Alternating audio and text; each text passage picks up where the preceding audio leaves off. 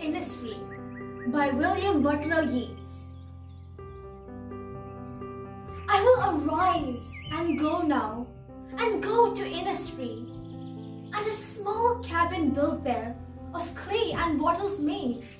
9 bean rows will I have there, a hive for the honeybees, and live alone in the bee-loud glade. And I shall have some peace there, for peace comes dropping slow, dropping from the wails of the morning to where the crickets sing. Their midnights, all a glimmer, and noon a purple glow, and the evenings full of the linnet's wings.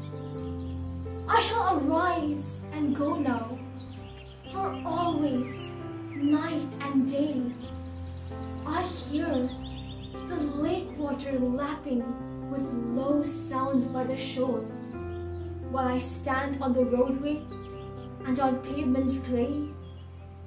I hear it in the deep heart's core.